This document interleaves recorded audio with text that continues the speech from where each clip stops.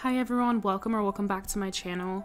In today's video, I'm making a ski lodge area. This build is heavily inspired by Dana Crossing. I'll have her Instagram linked down below, so please go check her out. This was an old build of hers, so I'm just like kind of redoing it, but her build is way better than this one, trust me. But yeah, I already have everything like pre-built. I already terraformed everything and laid out where I want my staircases to go, where I want my house to go. And so I'm kind of copying what she did, but also I'm like making it my own. Yeah. I really wanted to get this island done like on Christmas Day. I wanted to release my dream address, but honestly, I have so much space left. There's no way this is gonna happen. Like, I would have to have videos coming out like every single day. So I might have to do a lot of off-camera building because it's just less stressful. So I'll still try to get it out by Christmas, but it's honestly probably not gonna happen, let's be honest. But yeah, I'm gonna shut up. I'm gonna let you guys enjoy the build, and I'll see you guys at the very end. Enjoy!